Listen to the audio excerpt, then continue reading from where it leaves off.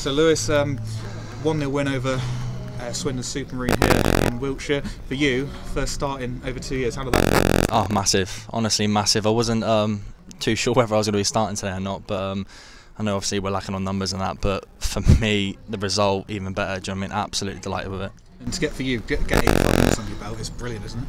Oh, yeah, I mean, like, I'm not normally a right winger, but I mean, like, I was willing to put a shift in today, and at the end of the day, you just got to work hard, keep digging in, and, you know, to get 86 minutes, over 2 years, like you said, it's absolutely brilliant. And for you, it's been such a tough 2 years as well.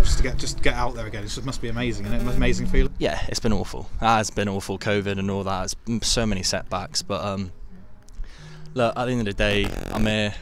I'm fit. I want to work hard, and obviously more and more game time for me. I'll be able to, start doing exactly what I was doing, and the confidence in my knees coming back, and I'm feeling good. And from the club's point of view, it's been a good week for us, hasn't it? 2 wins on the bounce now, and results gone our way again. We've gone our way in terms of the Western Supermarine dropping points. For the players, it's a tough to get in the playoffs. Maybe it's one where you've got to rely on other teams to drop points now. But are the players, are you still confident? Maybe you're still playing for it? Yeah, why not? At the end of the day, we've just got to keep winning games, and if we keep winning games, we might get playoffs. I think that's a goal that we've got to set. At the end of the day, what's the point in turning up and not trying, not giving 100%? All the boys in there work so hard. No one's going to be, unreliable, and keep winning games. See what happens.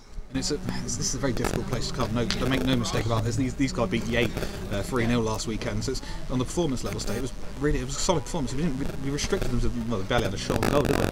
Well, no, I mean, I know they were on a little bit of run of form and that, and they're a big team. Do you know what I mean? So we competed all the way to the end. Every single man worked so hard.